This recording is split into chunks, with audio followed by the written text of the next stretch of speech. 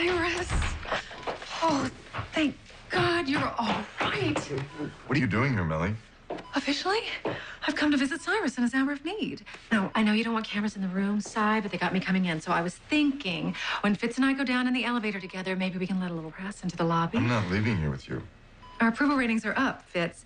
If you plan to run and when, we need to capitalize on the public support. Mellie, this phase of our lives, capitalizing on public support as a definition of marriage, is over. Make no mistake, you are going to leave the White House.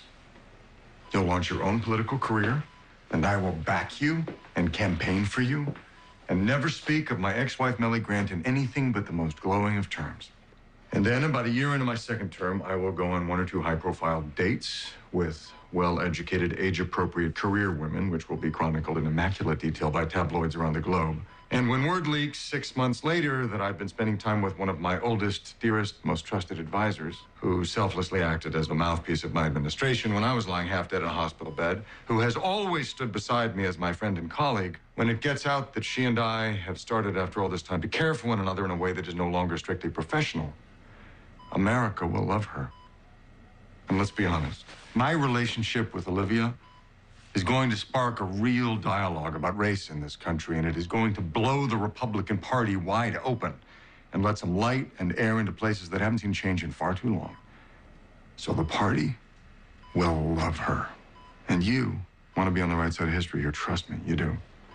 Now, if you don't want to play along, if you leak Olivia's name, if you refuse to go gently, well, it only takes a few whispers of the word racist before the feminist groups and the religious groups and even the Republican National Committee turn up their noses at your stink. But I don't want to do that, Mellie. I want to help you join me as a living, breathing monument to redemption and second chances and the America we all hope still exists.